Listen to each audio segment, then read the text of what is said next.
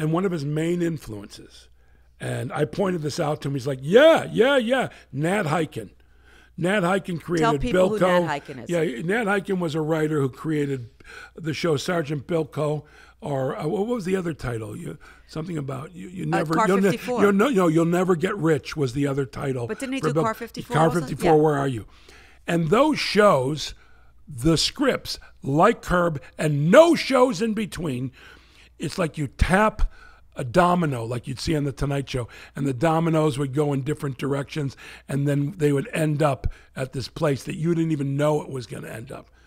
That's Curb. Yeah. Every week it starts somewhere, you don't know where it's going, and there'll be closure, but not what you're expecting.